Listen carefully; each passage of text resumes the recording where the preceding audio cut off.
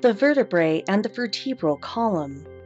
Your spine is made up of vertebrae, which protect your valuable spinal cord and allows for twisting and bending of the torso.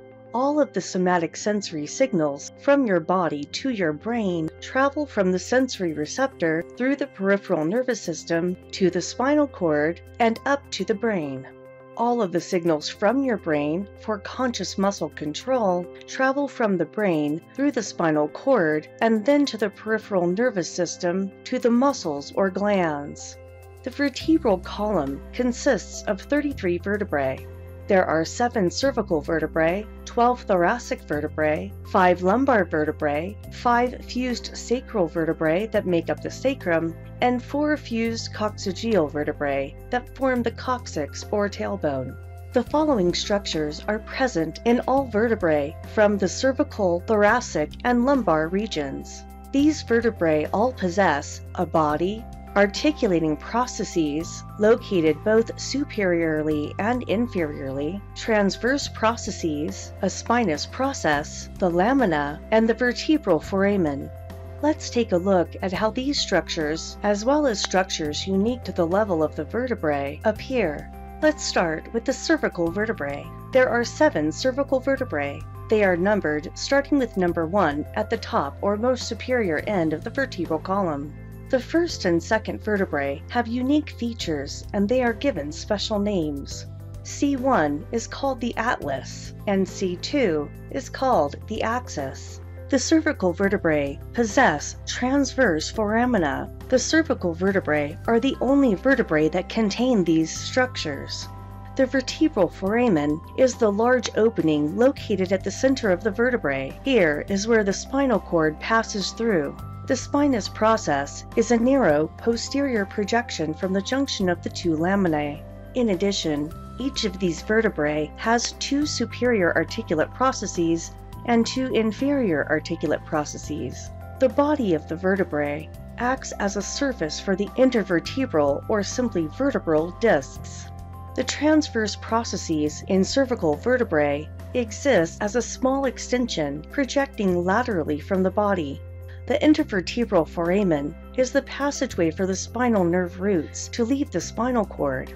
This hole is created only when the vertebrae are articulated with one another. The C1 vertebrae is special and is referred to as the atlas. The atlas is the only vertebrae that does not have a body. The atlas articulates with the occipital condyles that are structures lying on the inferior region of the occipital bone of the skull. The atlas, or C1, is the most superior cervical vertebrae of the spine. It gets its name from the character named Atlas in Greek mythology that held the weight of the world on his shoulders. In a somewhat similar manner, the atlas of your spine supports the head. The axis is the second cervical vertebrae, and it has a notable protrusion called the dens or odontoid process, which no other vertebrae has. The vertebral column has 12 thoracic vertebrae. Each of these vertebrae articulate with the ribs.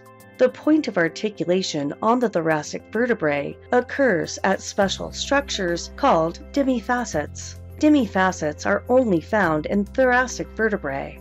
The other structures of the thoracic vertebrae are common to the vertebrae at other levels, but some look different. The transverse processes are much more pronounced. The spinous process is long and juts inferiorly. The human vertebral column has 5 lumbar vertebrae that lie in the lumbar region. Here, we can see that the articulate processes of the lumbar vertebrae are very pronounced.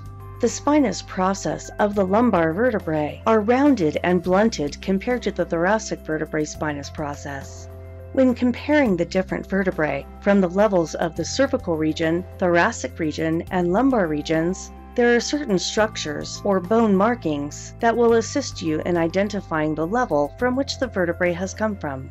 For example, the cervical vertebrae will possess the transverse foramina and will contain a bifid spinous process and transverse processes. Vertebrae from the thoracic region contain bodies that are larger than the cervical vertebrae, and they contain demifacets and lack the transverse foramina. The spinous process is long and projects inferiorly. The vertebrae of the lumbar region contain large vertebral bodies and a short spinous process that projects posteriorly. Also, the articulate processes become much more pronounced. Thank you for watching.